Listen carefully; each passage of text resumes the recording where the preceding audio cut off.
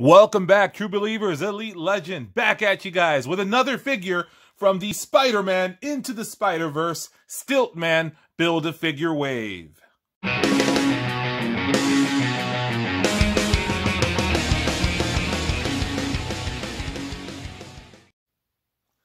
now we're taking a look at the third figure from the Marvel Legends Spider-Man Into the Spider-Verse Stilt-Man Build-A-Figure Wave.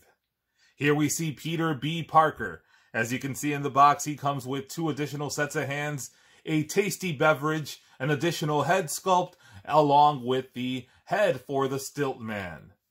Taking a look at the back of the box, we can see that we've already reviewed Miles Morales and Gwen Stacy. After Peter B. Parker, we have 3 more to go, and then we will build Stilt-Man. In an alternate universe, Peter Parker is no longer a heroic underdog with the proportional strength of a spider. He is actually a slobbish, middle-aged has-been. That his one claim to fame is being the cousin of 90s R&B recording artist John B. Here we see Peter B. Parker on the 360 display. The standout for me on this figure is the trench coat, actually. There you see the pinless elbow, double-jointed elbow. You can see he has mix-matched shoes, some sweatpants, his spider suit tucked into those sweatpants. There's the front of the jacket, his 4 additional hands, the extra head sculpt, and the Stilt-Man Build-A-Figure head. And let's not forget about that frosty beverage. When I mess around with my figures, I like to incorporate accessories from other particular figures. I like to add in some different figure lines. So here we see Jules enjoying Peter Parker's frosty beverage. It's always good to share because it ain't no fun if a homie can't have none when it comes to having those snacks. Now, here we see Peter B. Parker. He has Peter Parker's slice of pizza, and there's nothing to hold in his hand now that Samuel Jackson has that frosty beverage. So I'm going to give Peter a fat burger, or more appropriately, a big kahuna burger. And you can see it slides right in. Perfect. Fun fact, Peter B. Parker in an alternate universe is actually a member of a boy band. Let's take a look at the articulation. Head back and forward. Can crunch that far forward. Doesn't go back very much because the jacket isn't pliable. You ever hear the old saying, can't have your cake and eat it too? Well, why the hell should you have a cake if you can't eat it? Or why would you want a cake if you can't eat it? See the double-jointed elbows, no pins. I don't know what the big deal is about that, but some people like it.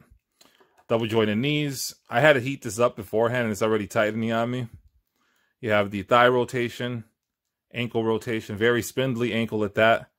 He has the ankle rocker there. Both sides have a rocker. Different shoes, that's why I pointed it out.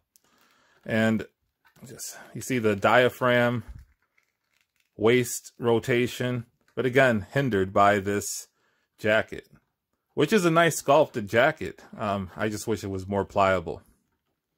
But what you gonna do? Here we see Peter B. Parker with the other 2 figures that I reviewed from this line. We see Miles Morales on the left, Gwen Stacy on the right, as well as Spider-Ham. Here we see Peter B. Parker with his alternate head, along with Miles and Gwen with their masked heads. And we see Spider-Ham unmasked. Forgot to show you guys the comic book version of Gwen Stacy in my last video, so here you see her from the Absorbing Man Wave. I do have an additional head, and I tried it. This head does not fit on the peg for the Into the Spider-Verse Gwen Stacy. Only reason I'm not taking this out of the box is because this figure actually belongs to my producer, and she'd probably kill me. Here we see Peter B. Parker with a few other versions of Peter Parker from Earth 616. Here we see Peter B. Parker channeling his inner J.R. Ryder with a between-the-legs windmill jam. Thank you guys so much for watching. Thank you for the continued support. Let me know in the comments below, what do you think about Peter B. Parker? Personally, I feel they made him look like a punk in the movies.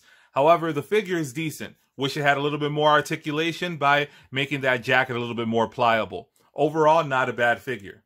But let me know what your thoughts are. Are you excited about the Stilt-Man Build-A-Figure? There's only 3 more figures to go, and we're building that bad boy. So make sure you hit the notification bell so you can be alerted to those videos. Also, if you haven't already done so, hit the subscribe button, drop a like, and until next time, make mine marvel.